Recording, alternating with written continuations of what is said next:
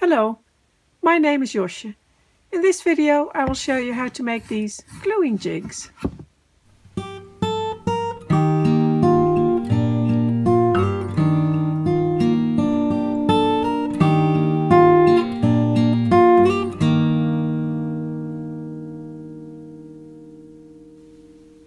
I have this gluing jig, which I made myself a few years ago. And it's made from very thin MDF and some spare bits of wood. And it's fine. It works. It's square, and you can make a similar one, but it's not very deep. And the same with this one from Templewood Miniatures. It's a very nice one. It's made of perspex, and it's got a ruler and everything. But again, it's not very deep, so it's somewhat limited. And then this one is a favorite of mine. It's from Smaller Than Life from the USA. And I would like to have a bigger one. And they have them, but they're quite expensive to ship down up here to the Netherlands. So I decided to make my own. And I was giving myself a bit of a challenge, because what I really wanted to do was use only materials I already had in my workshop. And these are the materials and tools I used.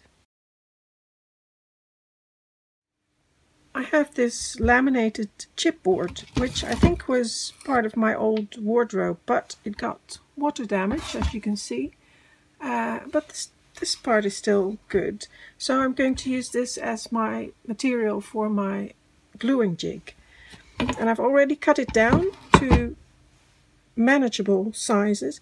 And this part is going to be the bottom of my gluing jig.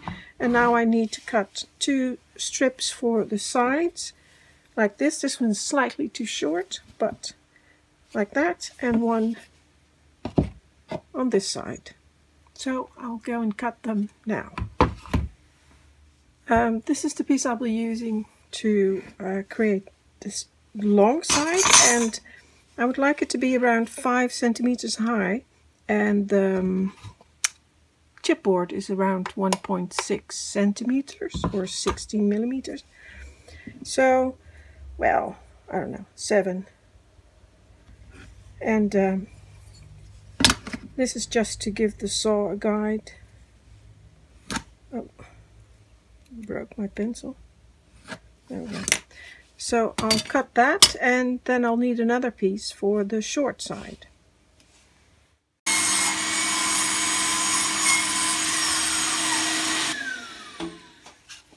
So I've cut these 2, and this one is already the perfect size, which is lucky. And then I still have to measure the length of this one.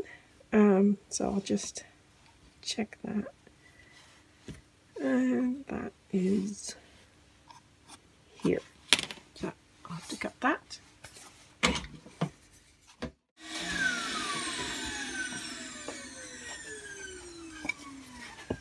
So there we are. Good. Now I will drill some holes, because I will screw it and glue it as well. So measure the... So I'll have to drill in here. And now something I often do wrong, because it's mirrored. So the other screws have to be on this side, and if you flip it over, this side will move to the other side. I do that a lot. I don't know why. I just do. And I know that I'm doing it wrong, and I still do it. So it has to be here. And this is also fine. You know, it's just a guide, so I know. I'll drill a hole there, drill a hole there, here. Something like that. That will be sharp, strong. Plenty strong. And then same goes for this one. Line on the bottom, so I know. That doesn't matter, because you just, you know, flip it back and forth. But it's a silly mistake, and I keep doing it. I don't know.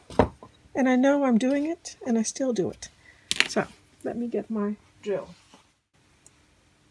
But first I have to find some screws, and I already saw that I don't have the right ones in my stash, but I do have a few down here in my leftover.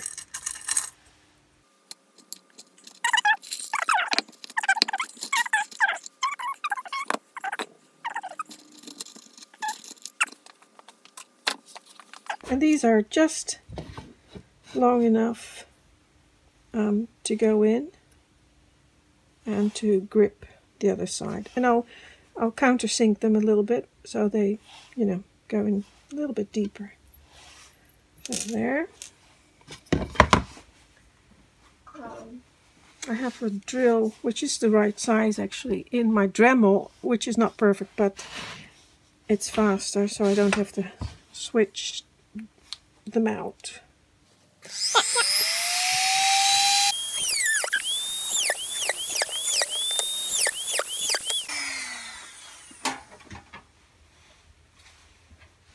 And I will countersink them as well.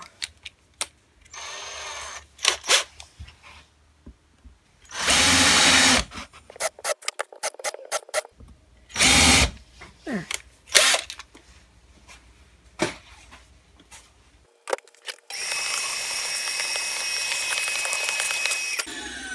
That's better.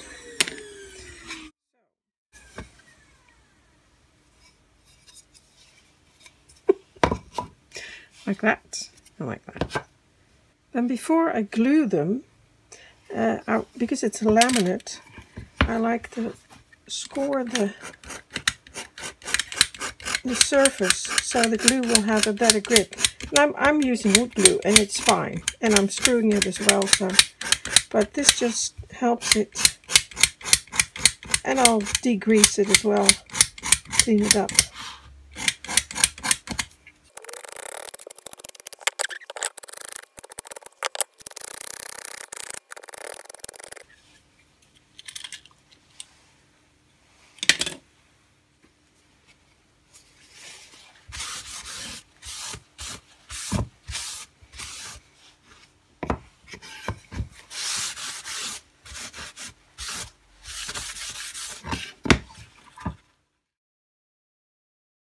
Now I will get a few of my screws in, which is always helpful.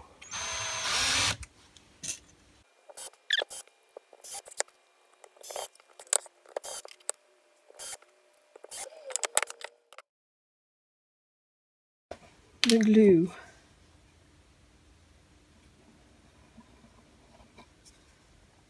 I'll glue both sides. So this side, the laminated side, and the chipboard side.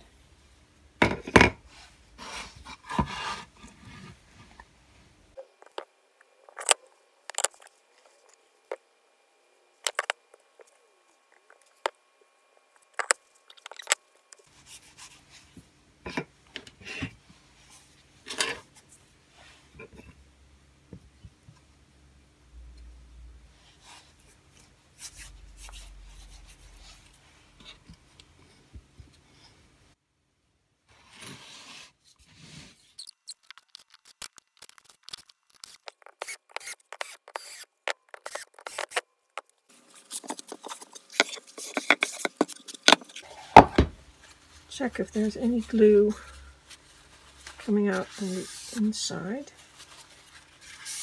I don't want to remove that.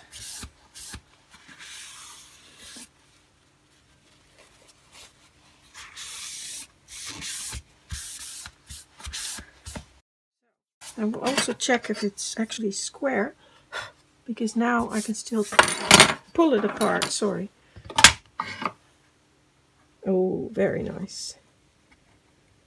Perfect.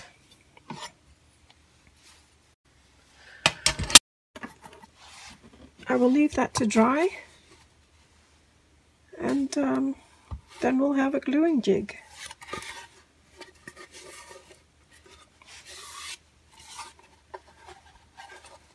The glue is now dry, and this is my finished gluing jig, the bigger one. This one is around 18 by 29.5 centimeters, and the height is almost 5 or a little over 5 centimeters.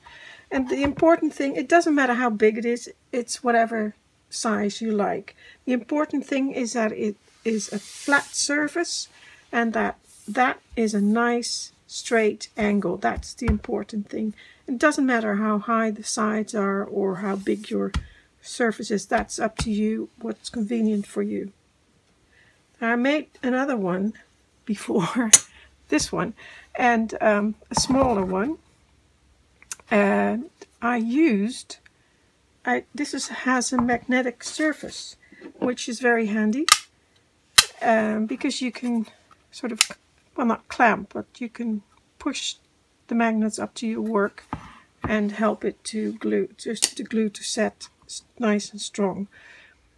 For the magnetic surface, I used actually the lid of a pencil box, a bigger one, but it was a similar one. I used the metal pencil case because I wanted to use materials I already have in my workshop, like the chipboard here, and the metal pencil case was one of the magnetic surfaces I could find, and that's what I wanted to use. And I thought it would be nice to show you how easy it was to use something like that. And I thought it would be easy to cut with a hobby knife, which it was not. It can be done if you go over it many times with a knife, but it's difficult and it gets really sharp, so you have to be very careful. And I cut it with my table saw, actually, which was much easier.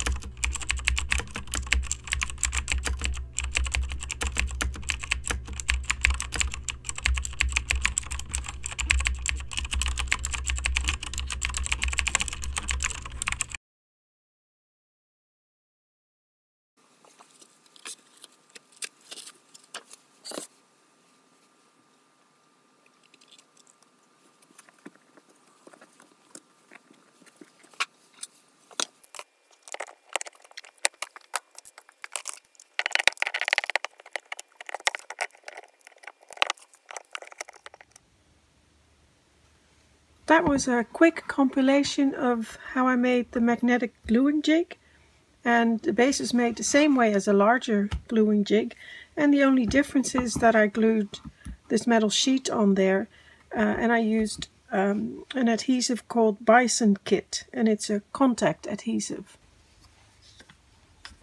I hope this was helpful and that you're inspired to make your own gluing jig. Thank you for watching. Have fun!